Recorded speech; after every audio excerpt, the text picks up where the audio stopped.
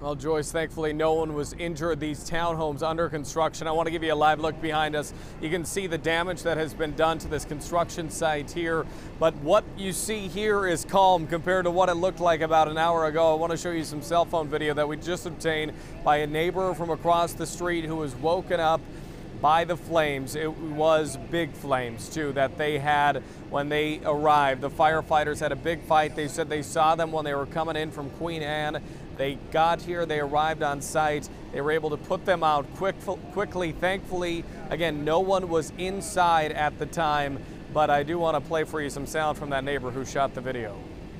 Woke me up was a really bright orange light in my bedroom, and I didn't obviously know what was going on right at the time. I kind of thought it was emergency lights, maybe a police truck or an ambulance or something. But when I stood up, immediately saw out the window the entire building in flames. It was really intense.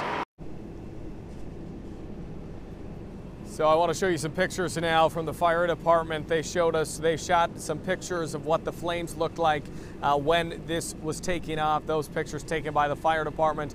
And I believe we have Sky King video as well. Sky King above the scene here at 43rd and Winslow Place.